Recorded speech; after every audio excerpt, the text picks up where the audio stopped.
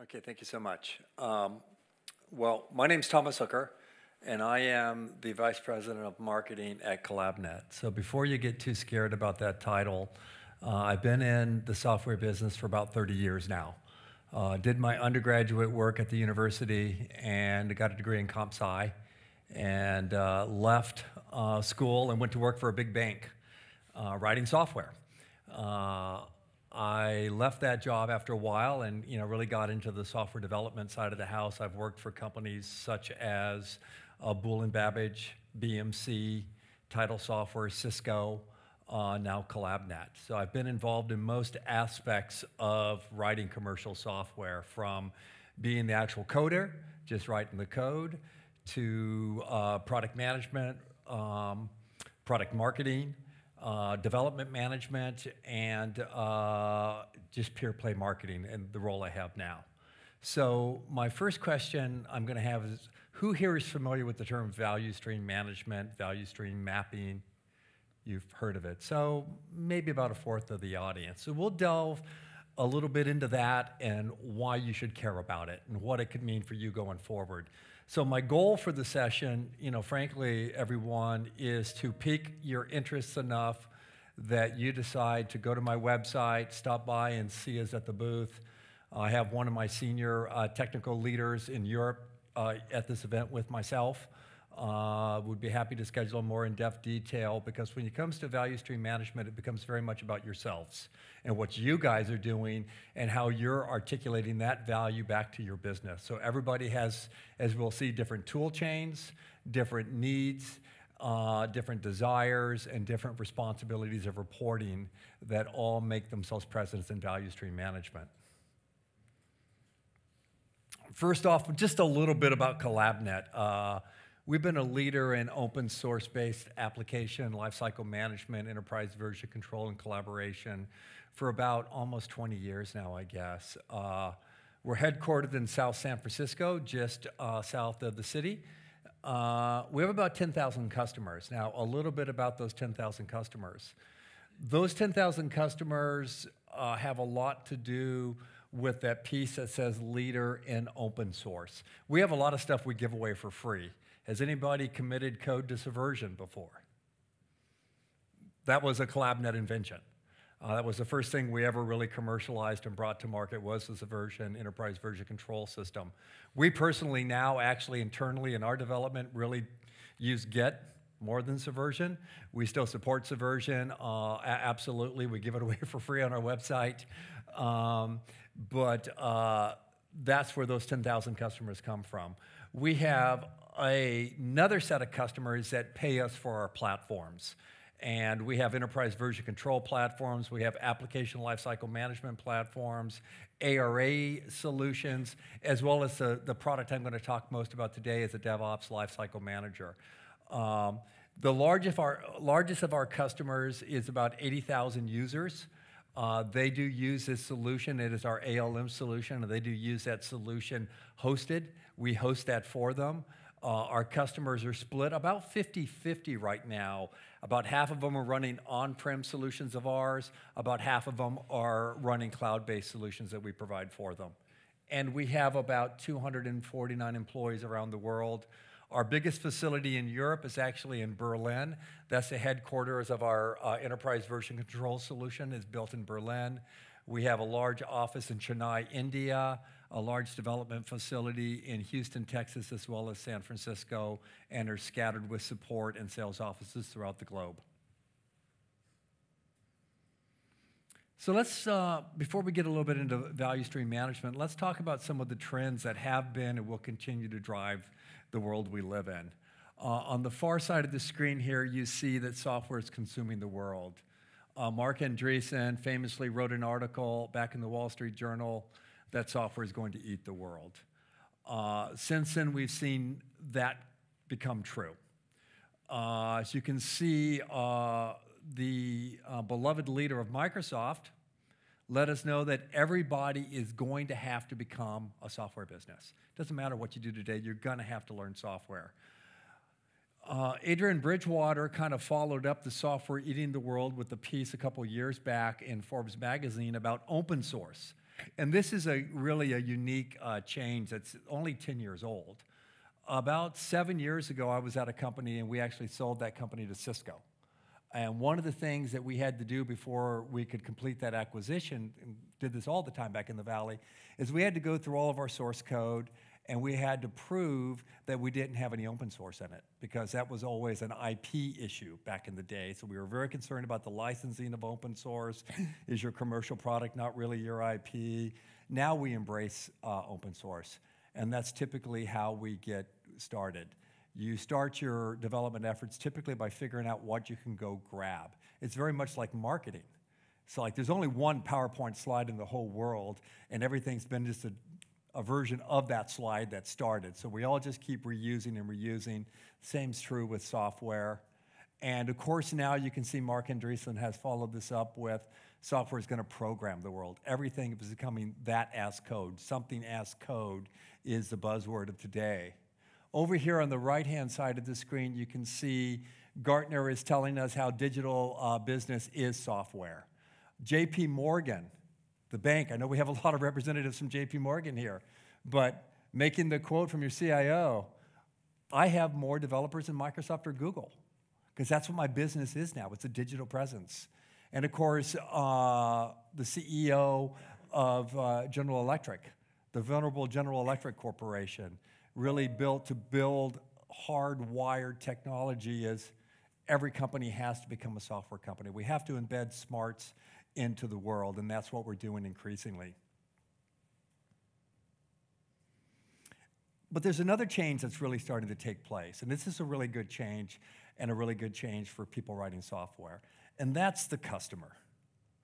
There was a time that this gentleman who made a fortune at one time, you see his product still, driving around the streets of London, dictated what you would get. This is Henry Ford telling you, you can get any car you want as long as you want it black, otherwise you're not going to get the car. I'm going to dictate what you get. That was the power companies had just 100 years ago. They built things, people bought them. That has dramatically changed. Here is another fairly successful person. Anybody here stream music or sports or anything? He was the guy that kind of started it all.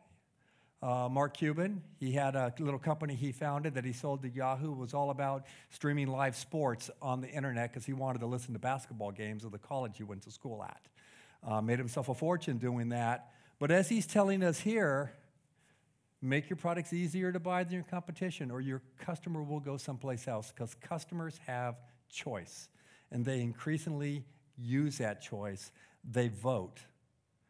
And it has increasingly become a customer-driven marketplace. Customers have never been more empowered than they are today to make change. You get an app, you don't like it, you delete it, you get the next one. That's just the way the world works.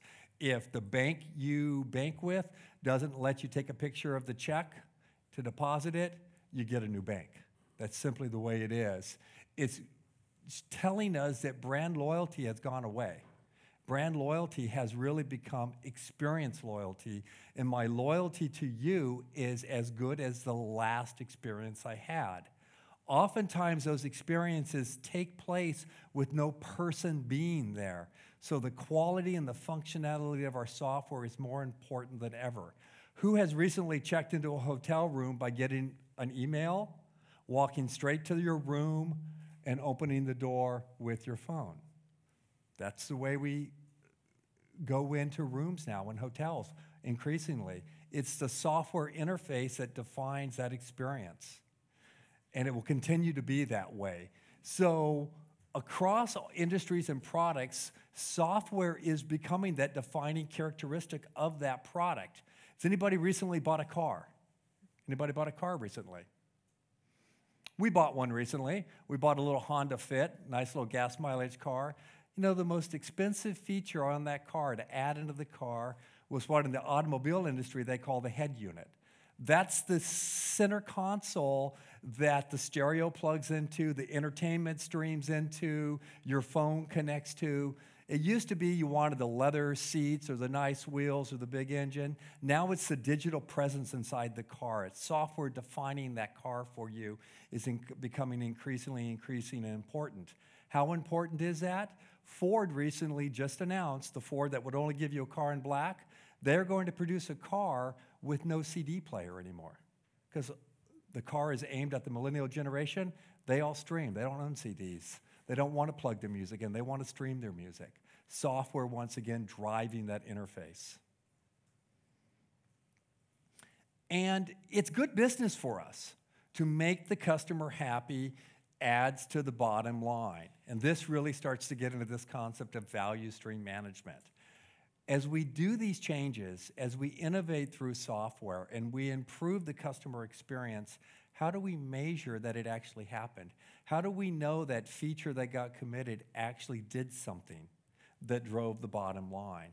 That's where value stream management starts to come into play.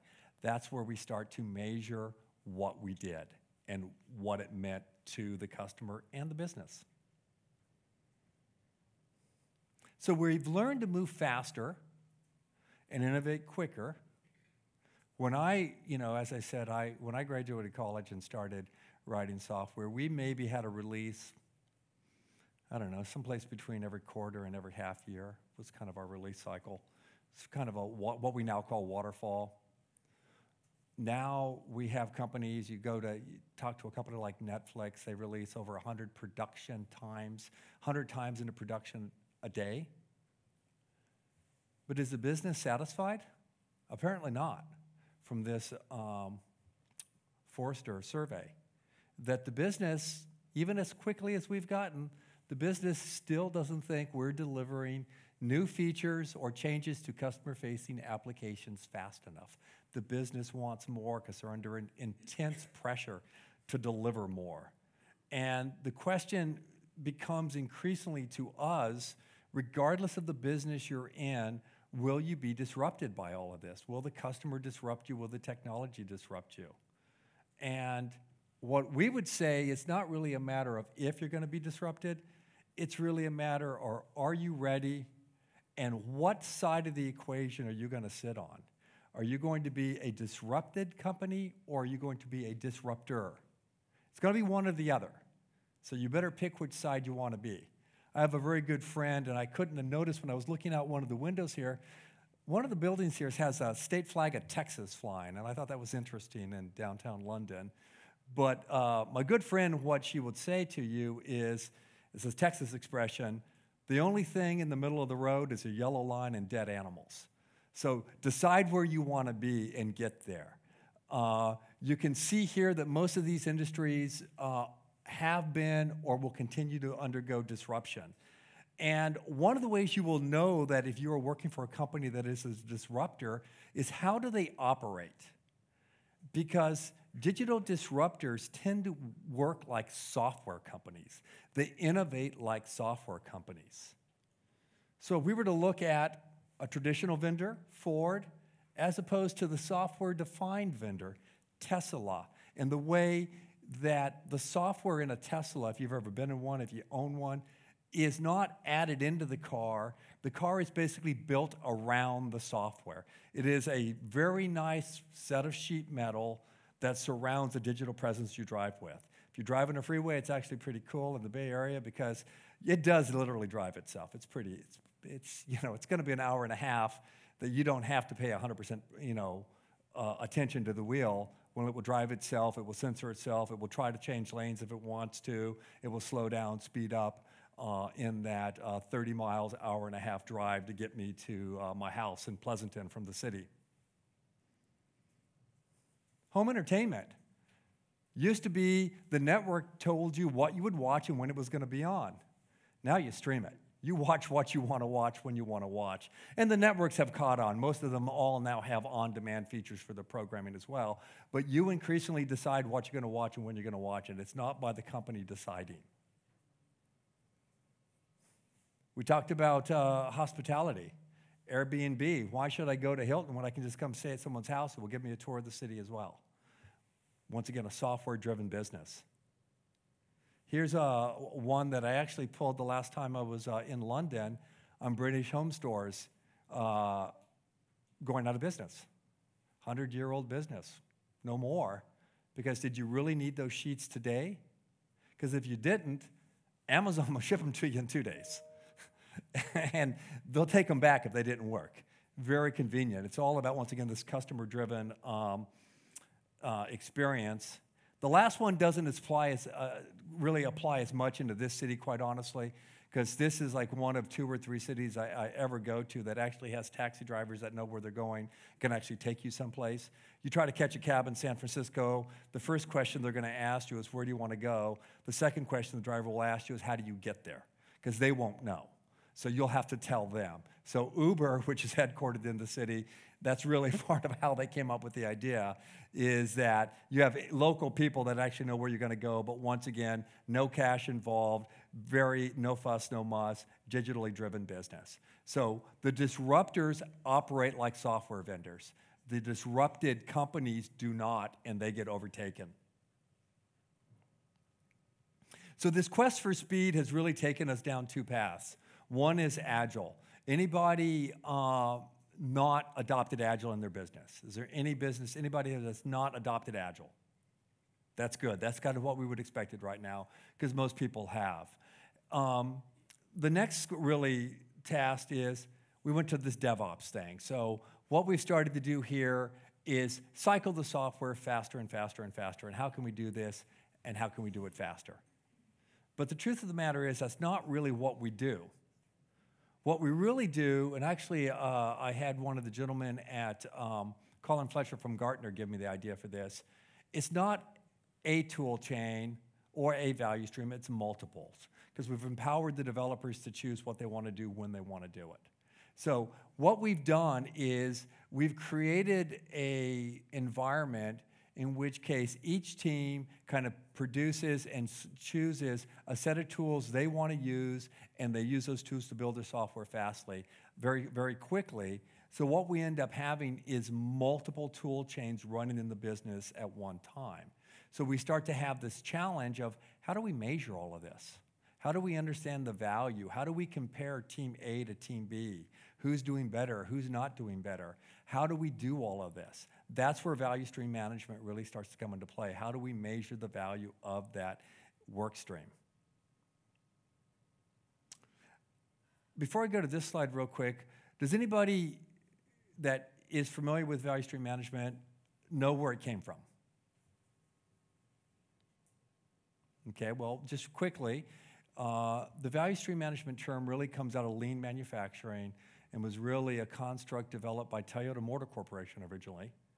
And the reason they did it, the first known example of a value stream drawing, was actually Toyota showing their suppliers the role they played in their manufacturing facilities. So as they started to use suppliers more and more to deliver key components of the automobile, they needed those suppliers to have the ability to understand the role they played in the manufacturing of the car, the value they produced to the overall stream that instantiated itself at the very end of the production line as an automobile. So this slide actually came from one of our customers, someone we've partnered with a lot in the entertainment sector, when he started to describe to us what they call the 5 C's of DevOps. So I've asked him, and he lets me use this slide and his kind of concepts on this. And the key thing here is really the continuous word, that it never stops. We're always doing the integration, we're always doing the planning, we're always doing the testing, the feedback, the monitoring. It is a continual process like that, a little figure 8 drawing in the previous slide, always cycling through and through and through. And as we do this, and we do this at speed, we start to run into this one fundamental challenge that brings us to the value stream question, which is, how do you measure it all? How do you actually understand where the value is being produced, where the bottlenecks exist? This becomes extremely challenging because we no longer have the single platform that you look at. This is a single thing. We now have multiple instantiations of this, so how do we actually do that? Because what do the enterprises really want? Well, the first thing to understand is everybody has a different need or a different want of what they want to do. I've just highlighted 4 here. Executives want to know, what did I get from that? You go talk to a line of business leader, typically when they talk about value, they start really talking about revenue. Are we producing revenue? Are we obtaining more customers? Are those customers buying more things? Are they buying more products from us? We start to talk about the developer, was it on time? Are there any issues? Engineering's IT. So really what this shows you is everybody in the tool chain kind of has a different need and desire that they want out of it. By and large, when we talk about development, we typically are talking about innovation. And we're typically oftentimes measured by how we innovate. We might even have KPIs and bonus performance indicators for ourselves based on innovation. When you go over and you walk a little bit more into the QA side of the world, it's not really innovation. It's really more about quality. Is this quality, and how are we going to measure quality? So is this thing, before I release it, is it high quality code? In our world, I remember when I was a development manager, we never held the trigger for the release. The trigger for the release was held by the QA manager. He and only he could release the software to production. We could recommend, we could say it's code complete, we could go over a point system of how many points are on the release and no sub ones and no install issues, et cetera, et cetera, et cetera, et cetera. At the end of the day, it was the QA manager's job to pronounce it ready to release. And then, of course, when you get all the way over to operations, what does the operations leader really care about? Stability. Anybody here working in the operations side of the house? And what's a good day in operations? A day without any incidents. There you go. The phone doesn't ring, does it? That's a good day. So this innovation that all these software guys are doing and throwing over the fence, that's a bad day is when the phone starts ringing, because how people call and send their love lots? Probably not, right? Exactly. So we have different ways that we want to look at the world, and that's one of the things value stream management allows you to start doing on that. So this thing called value stream management, where is it in its life cycle, and what's it really about?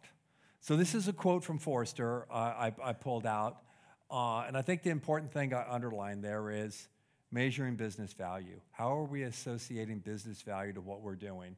And I've kind of circled value stream management right here in the lower corner to let you know where it is in its overall life cycle and where does it sit with other things you might be familiar with. Like continuous integration is really considered to be at an equilibrium, and most people get the concept. Most people are probably using the concept. Release automation, now that we can build things faster, how are we actually picking those things up and releasing those into production?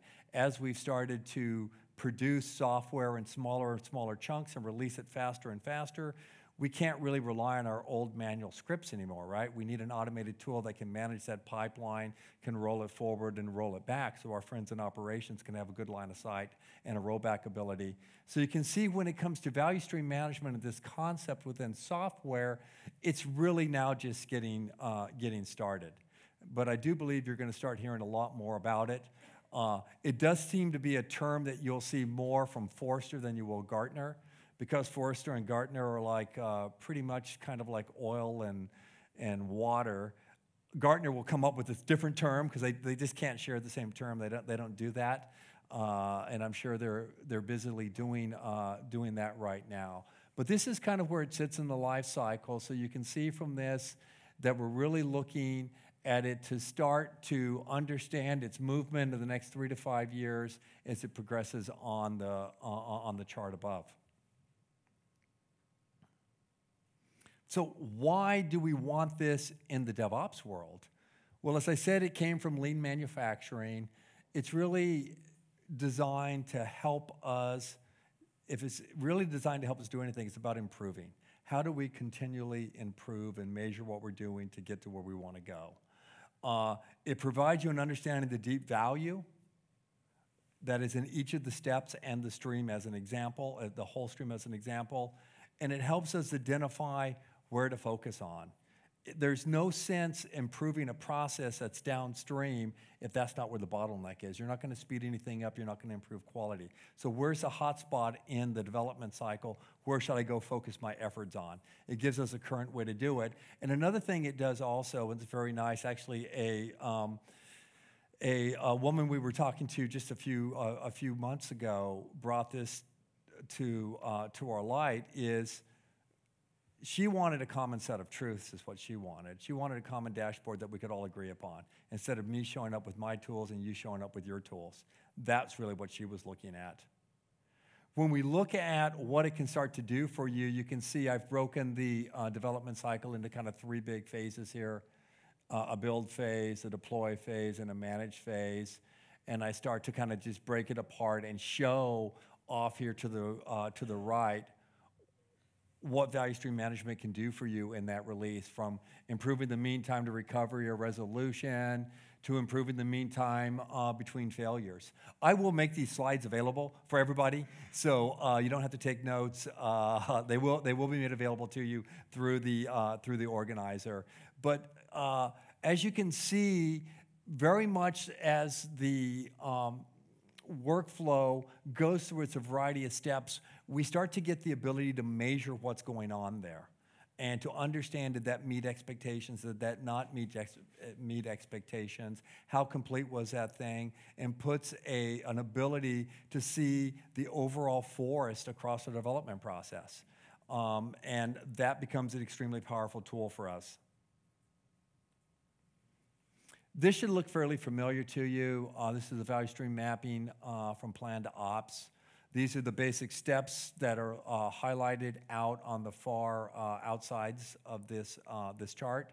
We call this the U chart at CollabNet. So, you plan for code, you code yourself, you build it, you push it over to production, it's living in production, you're monitoring it, and then, of course, as you operate it, you might have a service incident, then you can take things back and you can review it. One of the powerful things you start to get from this is the ability to have continuous feedback. And that's one of the things our DevOps product does. So what I've done in this picture right here is I've just thrown up to the far sides some of the tools you might be using in a value stream. But as I said, you typically don't just have one value stream, you have multiple value streams. And that's what I've done here. I've just laid this flat. I've taken the specific tools you had in that chain and I laid it flat. This, in the parlance of CollabNet, would represent a value stream. From the planning all the way into the operations phase, these are the tools that create that, almost like an assembly line you would have in a manufacturing facility, and the work that flows through it is how the value gets created for the business. So that looks fairly standard, but you know what? Not all customers are like that.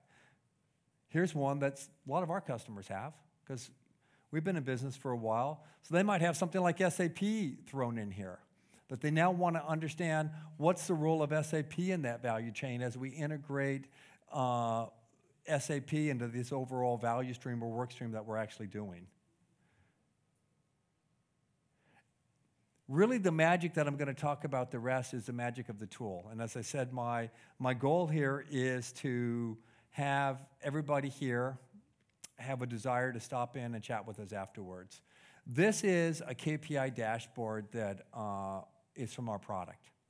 And these are little tilettes or little cards that we've done that allow us to look at a series of value streams. That's a service that's being provided by the business in a common way. So in this one right here, we're looking at a set of metrics and have the ability to compare what we're calling pet store, order fulfillment, and service catalog to each other if we want to. Plan to deploy, how many days is it taking from getting that original plan to getting it deploy? What's the deployment frequency? How often are we deploying? Sometimes we're deploying 4 times a day. Sometimes we're deploying up to 32 times a day. If we have a failure right now, what is our mean time to recovery for that? And you can see here, we also have some alerts. Do we have any health activities that is actually an alert we need to look at? So this is when you talk to CollabNet, becomes the way we measure and define a value stream.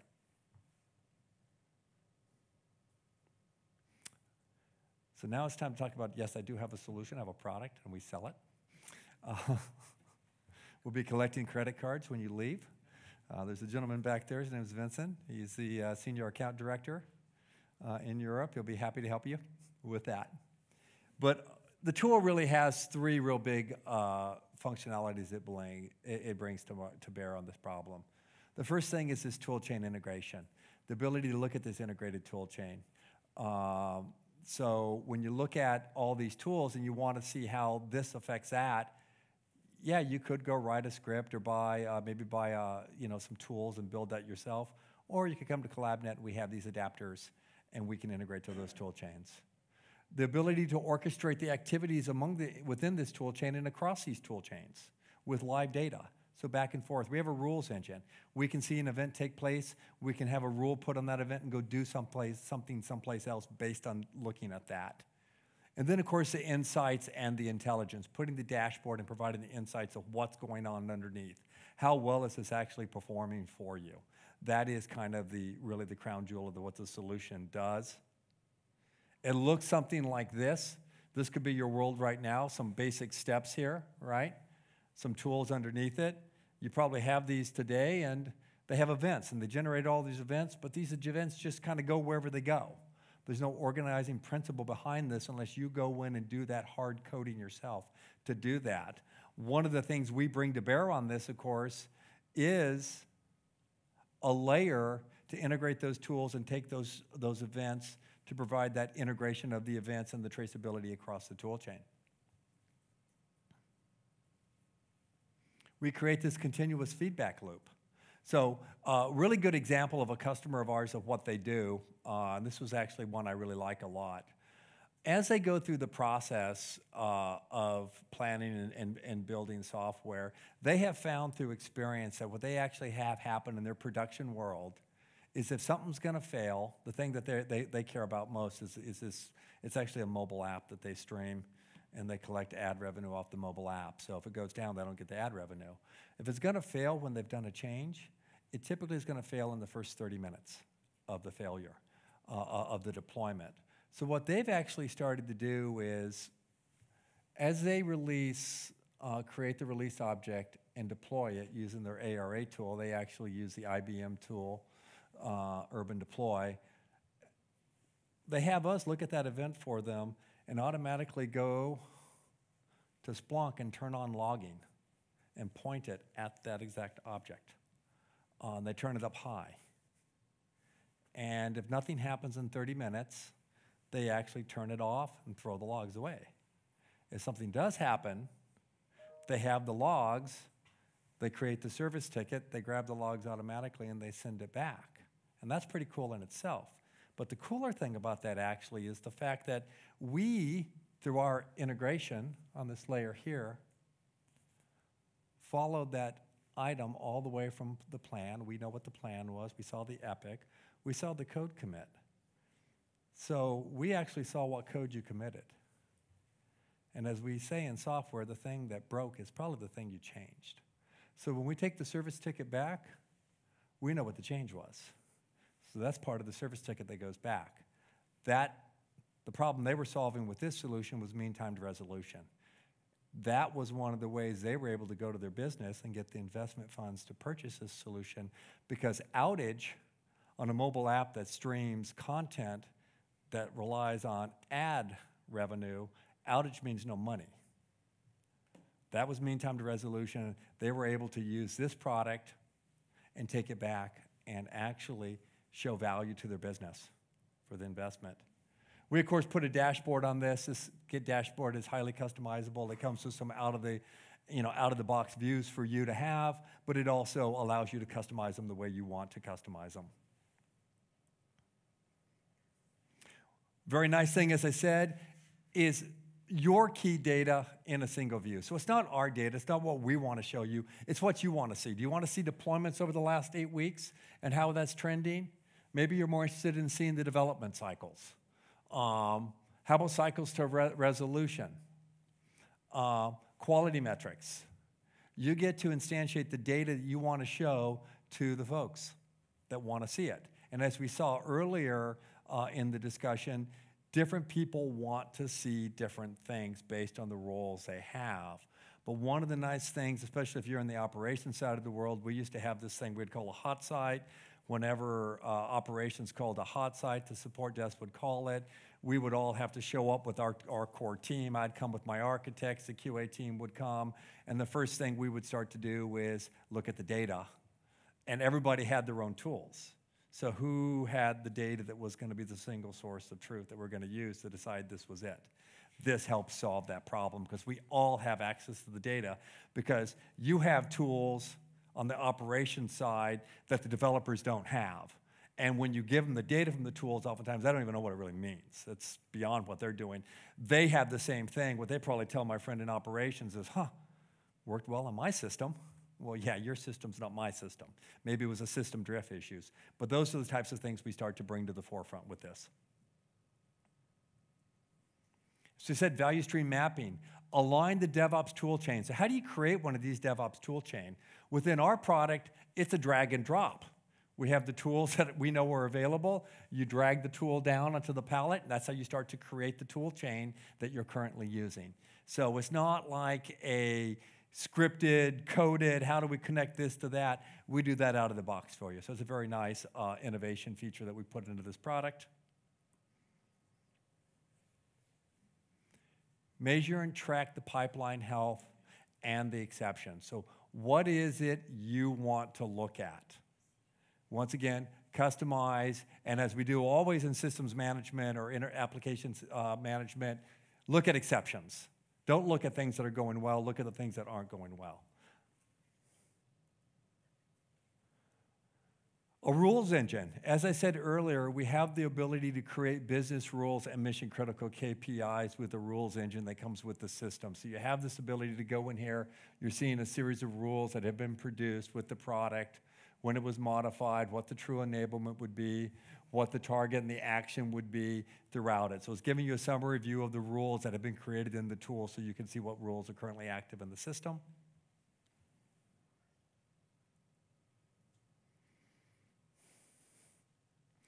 So when a problem happens, do we solve that problem? No, we don't solve that problem for you. We tell you the problem happened, right? We're going to take you to the tool that you use to solve the problem. So in this example, you can see we're driving down and dropping into a Jenkins console. So you can actually use the tool that you used to create that to solve it. We do not try to replace those tools, and that's one of the hallmarks of what we do as an open source vendor, is we do not say, hey, you need to remove that tool, this tool, and that tool to use my tool. We do make a set of tools. We have a version of Git. You might be using GitHub. We have our own version. We think ours has a lot of superior features to their version, but nonetheless, we understand in an enterprise environment, rip and replace is not really the way to get things done. We integrate with the tools you have, and when it comes to remediation of that, we drop into those tools, and you use that native tool that you would normally be using. Monitor and optimize, once again, looking at the things you want with the analytics. So you can see right here, we're looking at, in this example, pipeline volume, how many commits have been done in this given month, what do we view the health would be. Anything in red, as you would think, means there's a problem there. You probably want to look at it, and also giving you a trending line as to what we're doing. And a life cycle stage. So you can see right now, dev to production is currently, for this specific application or service, it's 14 days, and it's trending upwards by 1.2%. But we're spending longer in dev, and it's decreased by 4.2%. So once again, bringing out the high-level information you need to do your job. And then, of course, traceability. Once you see an issue, what you're going to want to do is drill down and see where that issue exists. So what I'm showing in this one, and I apologize, I keep telling the development team that they really need to make this a bolder looking screen because it's very difficult to see. Yeah. Sorry about that. But really the ability to do traceability of the actual work items all the way down through what it did and where the issues might be. And now I think I'm at about 5 minutes. So I'm going to go ahead and once again, I've enjoyed your presence. We've got some time for some, I think I got 5 minutes or so for any questions. I do encourage anybody to stop in and see us, visit with my friends down below, William, Key Technical Resources here. I also see that I have the Director of Technical Management in Europe is here as well. So questions, anybody?